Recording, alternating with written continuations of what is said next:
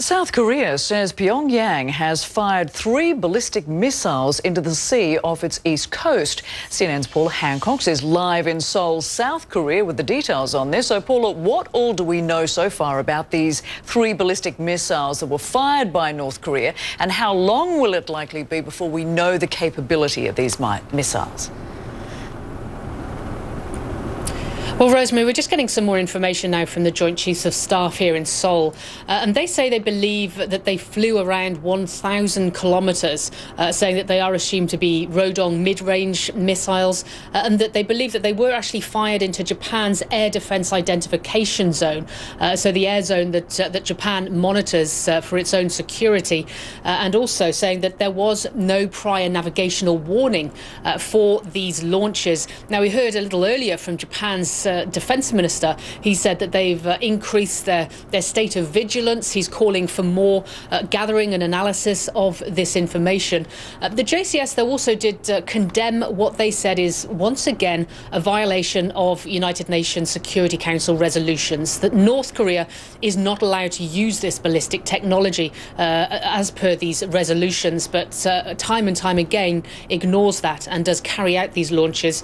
They also gave some kind of insight into why they believed North Korea was doing this today, which is fairly unusual from the Joint Chiefs of Staff. But they said 2 things that we could look at is that the G20 summit that's going on in China at the moment. We know that the presidents of China and South Korea met just a matter of hours ago and talked about North Korea.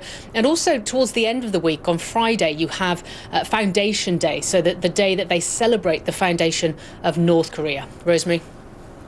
Now, of course, the big fear each time North Korea fires off these ballistic missiles is just how much progress has been made since the previous launch. And from what you said there, I mean, if they're assessing 1,000 kilometres, that's significant progress since the last, isn't it? How much of a concern is that?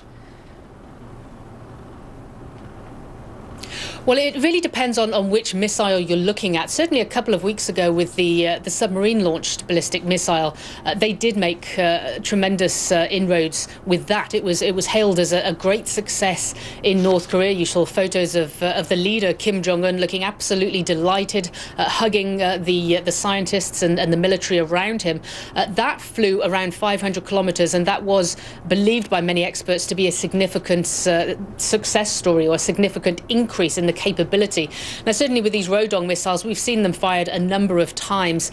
We don't know the exact altitude of the missiles. We don't know.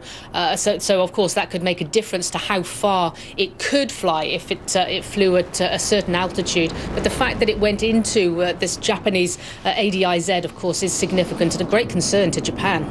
Yes, most definitely, and we'll wait for more analysis and assessment on that. Our Paula Hancock's joining us there from South Korea, in Seoul. It is just 3:15 in the afternoon. We'll talk again next hour on this very issue. Let's take a very short break here, but still to come.